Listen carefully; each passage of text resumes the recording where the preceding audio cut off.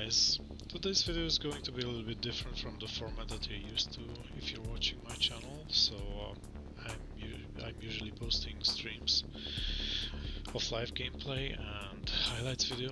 So today I thought I'll bring you an unboxing video because I'm getting ready to upgrade my main rig that you can still see in the background.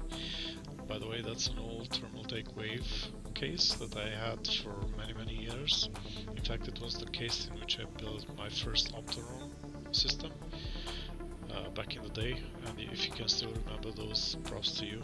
Yeah, I'm that old. So yeah, let's go ahead and start unpacking.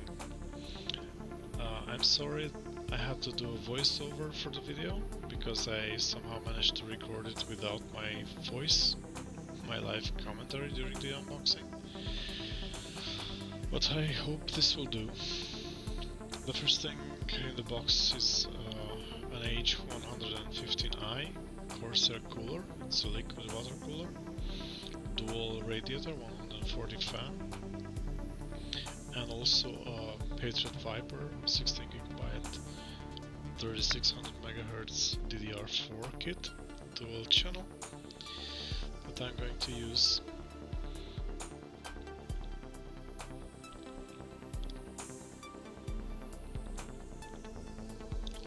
Package came wrapped in a lot of protection material, bubbles, cardboard, you name it. On to the main event. This is the NZXT H400 Micro ATX case. I've decided to ditch the full ATX route and go with a Micro ATX because, in my opinion, it has all the benefits with a little less volume, and you can find perfectly good motherboards for that format, as well as CPUs with 8 to 16 cores, so that's going to do very nicely.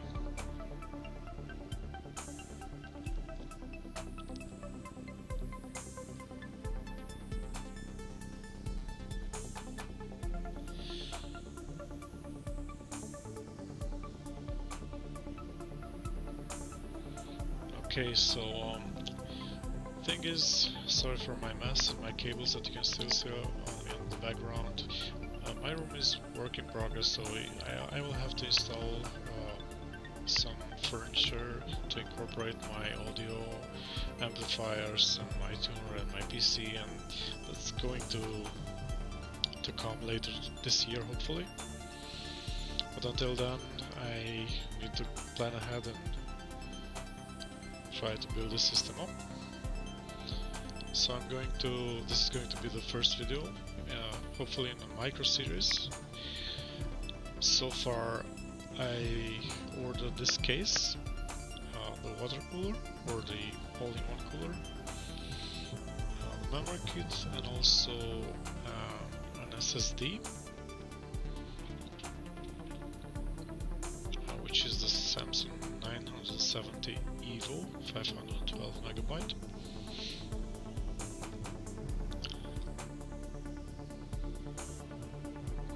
And I'm still on the fence for ordering the motherboard and the CPU. The case looks nice. In fact, it looks better than it did in the videos and pictures that I've seen posted on the seller's site. Very nice tempered glass side panels, magnetic filter on the top, and came well protected. Has foil on the outside, really nice vents on the side and also on the bottom, thumb screws. I'm sorry, I don't know what I said there anymore, but must have been really interesting since I got pretty excited about it. But hey, it's a nice case, what can I say? Nice heft on the side panel, and also I like the fact that the case has a shroud for the power supply part, Also supports for multiple SSDs. It came with 3 coolers, 120mm ones. The front ones I'm going to replace with the all-in-one cooler from Corsair, and probably the front intake coolers are going to be relocated on the top of the case. So yeah, looks pretty nice.